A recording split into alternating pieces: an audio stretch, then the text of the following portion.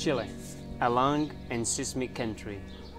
In 2010, we had the sixth biggest earthquake registered since 1900 and the second biggest in Chile.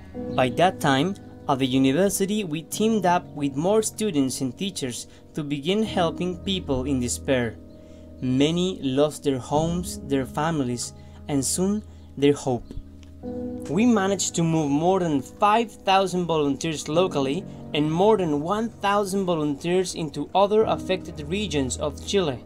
Today, thanks to those and other experiences, we are developing digital tools to improve communication and help distribution on emergency situations. Thanks to Laureate, I have been able to build more connections, which has been fundamental into the process of creating and developing new projects. I am Cristian Estrada from Andrés Bello University, Chile.